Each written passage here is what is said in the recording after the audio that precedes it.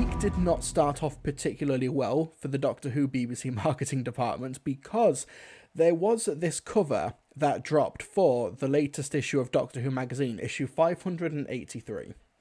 And it's got these three on the front cover, Jodie Whittaker, it's got John Bishop, it's got Mandip Gill in the orange spacesuit. So we already know they're going to be in it. It's what we didn't know that Yaz was going to be in a spacesuit. We'd only seen promotional images of these two in there. But yeah, all of this stuff on the cover of the upcoming issue. And this was available on the Panini website, and people on Facebook started sharing it, and on Twitter they started sharing this brand new image. Oh, we might be getting a poster soon, we might be getting a trailer soon, and everything, all that good stuff. Only for those Twitter accounts to receive a stern email written in red ink, supposedly, from the BBC saying, can you take those images down? And while this was available on the Panini website, this too has also been removed, but the internet remembers. So we finally got some promotion, we finally got some marketing material, and the BBC was like, nope, we can't have that. Even though this isn't a spoiler-filled cover at all. There's nothing that we don't already know on this cover, except, I guess, Yaz being in the spacesuit. So I guess that was enough to justify a scorched earth solution. Anyway, the next issue of Doctor Who magazine, 583, is available to pre-order. Comes out on the 13th of October. Power of the Doctor preview, interviews with Jodie Whittaker, Mandip Gill, John Bishop, Chris Chibnall. We also have some Galaxy 4 stuff, the Collection Season 2 preview, Journey to the Centre of the TARDIS featurette. There was also a 28-page supplemental magazine, Doctor Who, a BBC production. That's the thing down here. That looks very interesting. A diorama of the First Doctor's TARDIS, a complete audio adventure starring Paul McGann, Sheridan Smith, presumably just an old Big Finish one. I don't think that they would keep secret a reunion of the 8th Doctor and Lucy Miller, but anyway, and a double-sided poster. And this was the poster that did end up dropping on the Saturday. This is the brand new high-res poster that I'm using TV Zone UK because they just have all this information compiled here.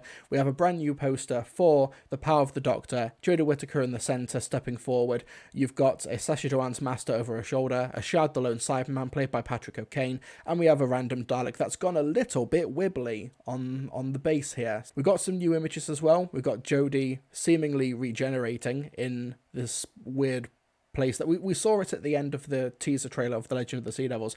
But if you scroll a little bit further down, we've got more images of Janet Fielding and Sophie Aldred as Tegan and Ace respectively, and they seem to be looking at different places, but I don't mind, it's a cool image. And there's these two dudes here as well, very cool. Scroll a bit further down and we have the image of these three in the spacesuit.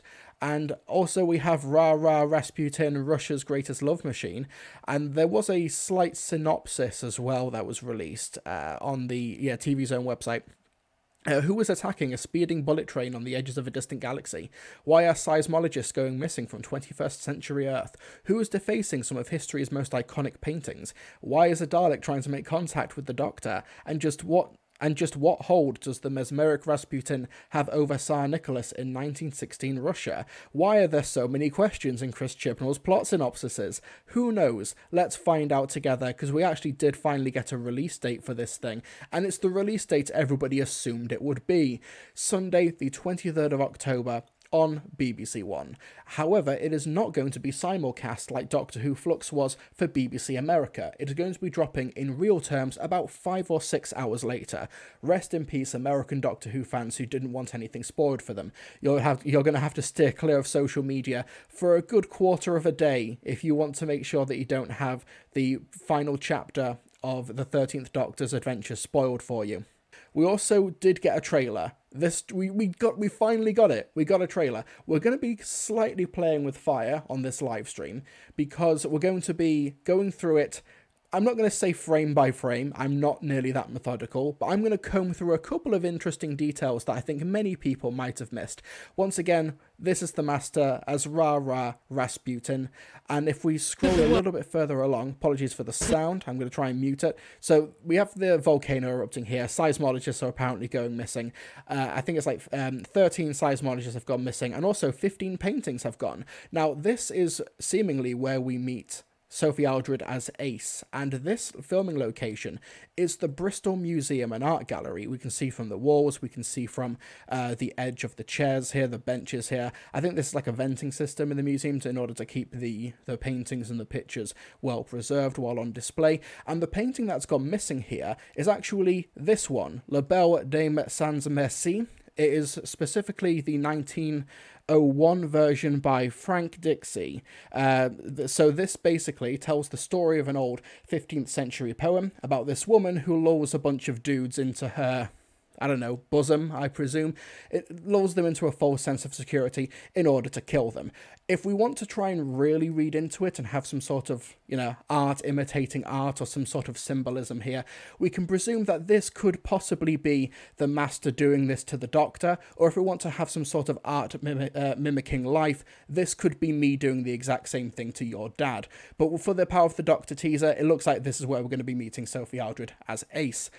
And if we scroll a little bit further along, we see what looks to be Unit HQ exploding. That is the Unified Intelligence Task Force logo at the bottom of it. And we see a little bit later on, where is it? It's Sophie Aldred as Ace parachuting, presumably escaping the explosion. That is going to be the bits and pieces that I'm putting together. Van Gogh TARDIS painting. Or it could be, actually. It could also be the Dan Vanista fan art.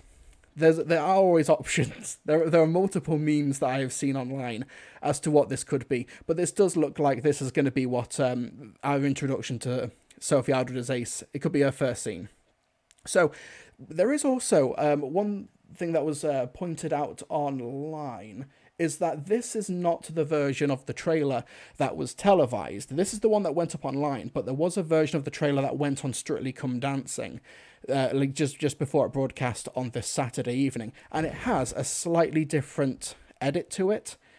The only difference for the Strictly Come Dancing version of the trailer is this shot here, where we can see Dan's space helmet has been blown through while they're doing what seems to be some sort of a rescue mission on the top of a bullet train. Everyone's saying Dan is dead.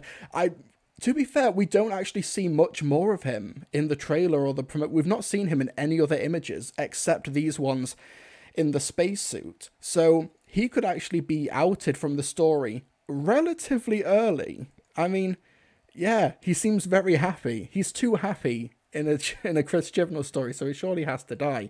But yeah, so this is the image that we've... this is the only edit that was in the Strictly Come Dancing version of the trailer. Speeding bullet train on the edges of a distant galaxy. It looks like that this could be something akin to like a rescue mission. There was a pretty cool shot of... Where is it? I'm just worried about copyright and content ID stuff.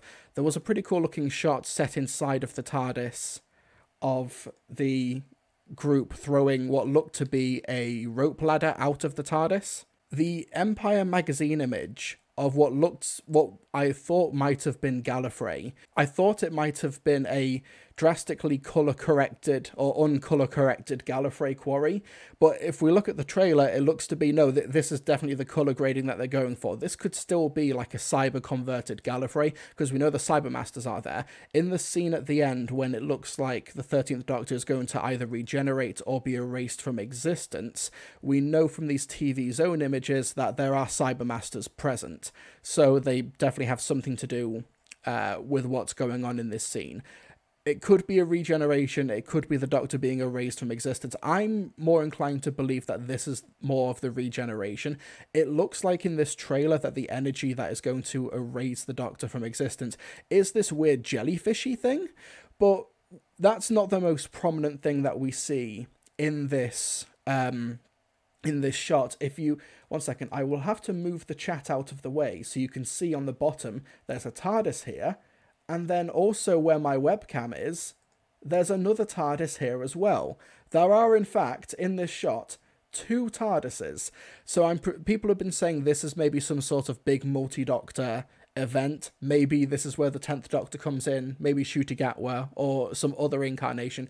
I'm way more inclined to believe that this is the fugitive Doctor, or possibly, because we do see a TARDIS that seems to have been defaced by Jared Leto's Joker, this could be Sacha Dhawan's like imposter TARDIS or something. So maybe he tries to lull Yaz or the Doctor inside, and he seems to have the last laugh. I don't know. Also, nobody's saying how one of the TARDIS windows are red. Well, let's take a look at that shot again. I really should have had more. Here we go. One of them's red. Is it red? I'm more inclined to think that that's the lighting of the big red explosion. Yeah, that's definitely the lighting. Yeah, that's the lighting from the explosion. Yeah, I don't think. Yeah, I wouldn't look too deeply into the red windows. But yeah, it looks like that this is some sort of weird jellyfish energy that is trying to erase the Doctor from existence. We also know from that first teaser trip where Ace and Tegan were shooting that they are shooting at Cybermen. So we see that they go over the table, go pew pew pew pew, and there's Cybermen or Cyber Warriors with a Shad stood in the middle. This seems to be them attacking, infiltrating the unit base that we've seen in other promotional images as well. Let's hope Ace and Tegan are shooting gold bullets. Hopefully, I don't know. Well, Ace should definitely know. Ace should definitely know. Tegan is maybe forgiven for not knowing. Oh no, she was there when Adric's badge was used to kill the cyber leader. So yeah, poor showing from both of them really. So we see that a Dalek has somehow projected itself inside of the TARDIS to maybe give the Doctor a 5-minute head start, I presume. But we also see this shot here showing that the Daleks are maybe going back into old habits. It does look like they are drilling into something. So that we haven't actually seen the Daleks do some sort of extensive mining operation since Destiny of the Daleks back in the late 1970s. So it seems like they're going back into old habits.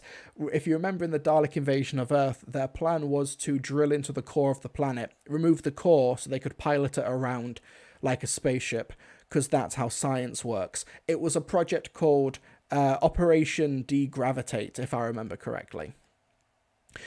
Now, so my prediction is, though, with shots like this, my out of left field comparison is that this could be the bullet trains.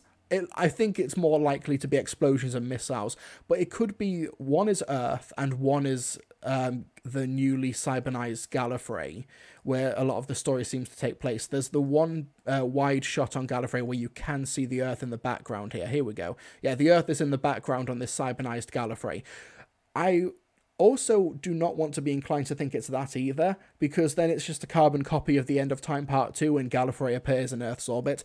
And say what you will about Chris Chibnall, I do want to hope he's a little bit more original than that. Looks a bit like Mondas to me. To be fair, Mondas is not a planet, it is a people. If it's going to be, like, this is like Gallifrey, but it has been cybernized, or if it is Mondas or another cyber planet, it does seem like they are invading Earth. Maybe we could combine these theories. Maybe it's the Daleks drilling into Mondas to pilot it around like a spaceship so that they can fire bullet trains at the Earth, and then they can recreate the ending of the End of Time Part 2. So yeah, we do know that Vinder is here. He also appears to be on the cybernized planet as well. Oh, actually, no. Someone in the chat earlier was mentioning the red windows of the TARDIS. That's a point, that the windows were red in that shot. We also see this planet as well, which looks to be... Actually, let's go back. If you look here, Mushroom Land. We'll just call this Mushroom Land. This shot here, where you've got the two planets shooting at each other, does look like it takes place on Mushroom Land as well. So we're going to be visiting multiple planets. Earth, Mondas Gallifrey, and Mushroom Hill Zone from Sonic the Hedgehog. We also have Chris Chibnall loving his beams fired into Earth, like the Battle of Ranskorav, and also in Fugitive of the Jadoon. Drill, drill. Here's the rope ladder. I knew I wasn't making this up. Yeah, so they throw a rope ladder. So this looks like this takes place in the same set piece, the same scene as the speed bullet train. So either this is a rescue mission where they're throwing the rope ladder down to somebody, possibly Vinder, or maybe it is how they get onto the bullet train. We see towards the end, the Doctor and Yaz are running on the planet. Here we go. And those are definitely Dalek lasers. I don't think there's much dispute there. That, yeah, cyber lasers generally don't look like that. And then there's also a shot, here we go, a shot of them running into the TARDIS. Probably it's a continuation of those scenes. Yeah, that's a Dalek bullet there as well. It's a blink and you miss it shot of what looks to be a spaceship just flying past the camera. If you go back to the Vanquishers, if you remember the climax of that story, once you've collectively tried to recover from how jam-packed of everything that story was. You remember that in the final battle against the Sontaran fleet, there were 3 ships. There was Carvanista's ship, which had Carvanista and the Doctor inside, and then there were 2 ships, both of whom were piloted separately by Bell and Vinder. This ship looks an awful lot like those ships that Bell and Vinder were piloting. So I presume this could be either Vinder just flying towards something, or maybe Bell has a surprise cameo appearance. We have not seen any confirmation or casting news or any photos or anything of Thadia Graham, which I think would be a massive shame. She was one of my favorite things about Doctor Who Flux. It's 100% Vinder. I can hope that it's Bell or Baby Bell. There's also what appears to be just a shot of an elevator shaft. I cannot make heads or tails as to whom this individual is. Maybe if we slow down all the way, we might get a clue. So Dalek bullets making their way down. Yeah, no idea who that is. That is just a body in an elevator shaft. Here we go. Yeah, so here's the Vinder shot where the TARDIS has got the red windows. This could always just be Cloister Bell, end of the universe stuff. I don't think this is that Master's decoy TARDIS because there's no ha ha ha ha ha ha ha on the front of it. So, yeah, honestly, I think that's kind of it. It looks like that maybe this speed train rescue is something that is completely detached from everything. Maybe Dan gets shot in the face and is incapacitated throughout the rest of the serial. I mean, to be fair, we've got Dan, we've got Tegan, we've got Ace, we've got Ashad, we've got the Daleks, we've got the Master as Rasputin, we've got 13th Regeneration, we've got Kate Stewart, we've got Yaz, we've got all of that stuff.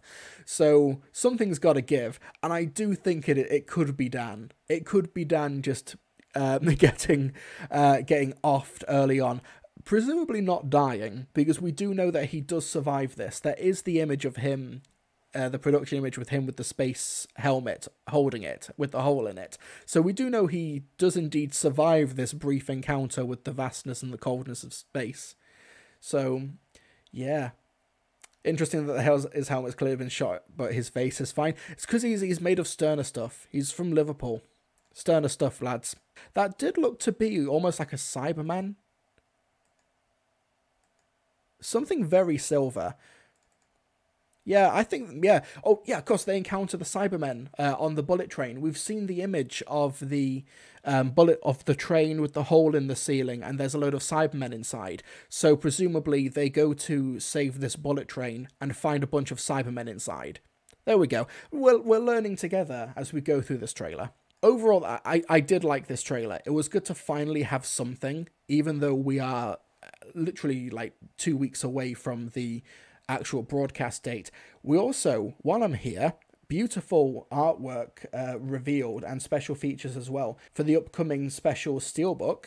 So we got this. This is from Sophie Cowdery, who's done a lot of Doctor Who Steelbook artwork, but this was announced today. So we've got the 13th Doctor on the cover. It's still with a very fluxy rainbow pattern here. And I love the breaking up TARDIS from Eve of the Daleks here as well. We've got Stuart the Sea Devil. I'm so glad he made the cover. Ashad, Tegan, a Dalek, Ace with the baseball bat, Dan, Yaz, and Sacha Dhawan's Master here. It looks very cool. This is a beautiful Steelbook, and they have also officially dropped the price. The RRP was $39.99. The RRP has now changed to $29.99 for those of you who were maybe a little bit iffy about wanting to pre-order it because of the price tag. It has been dropped now.